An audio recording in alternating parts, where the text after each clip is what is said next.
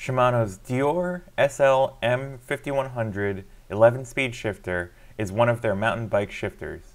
In this video, I'm going to measure the cable pull of this shifter and determine the pull ratio of compatible 11-speed derailleurs.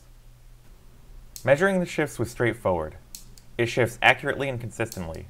My indicator doesn't have enough range for all shifts, so I repositioned the indicator halfway through. I took 170 measurements across both sets of measurements. Here we can see the amount of cable pulled between each pair of cogs. At the extreme ends, the shifter pulls extra cable because derailleur limit screws control the shifts to the smallest and largest cogs. Pulling extra cable allows the cable to go fully slack when resting on the high limit screw and pulls the derailleur firmly against the low limit screw.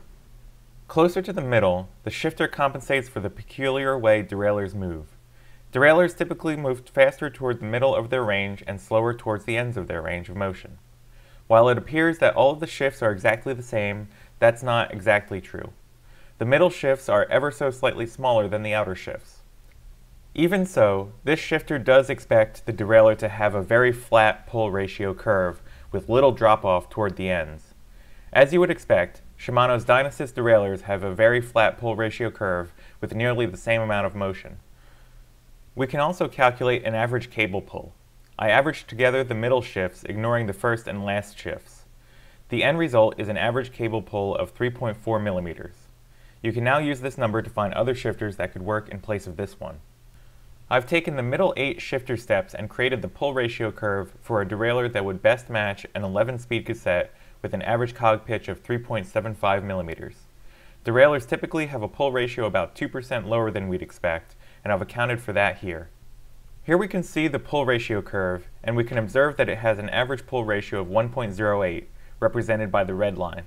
We can use this pull ratio of 1.08 to find derailleurs that could be compatible with this shifter. In fact, Shimano says that this shifter is compatible with its Deore RD M4120 derailleur, which has a pull ratio of 1.08.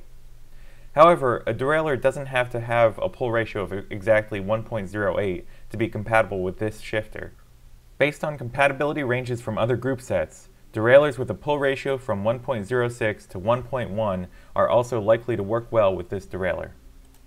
Thank you for watching. I've laid out all the specs here for reference.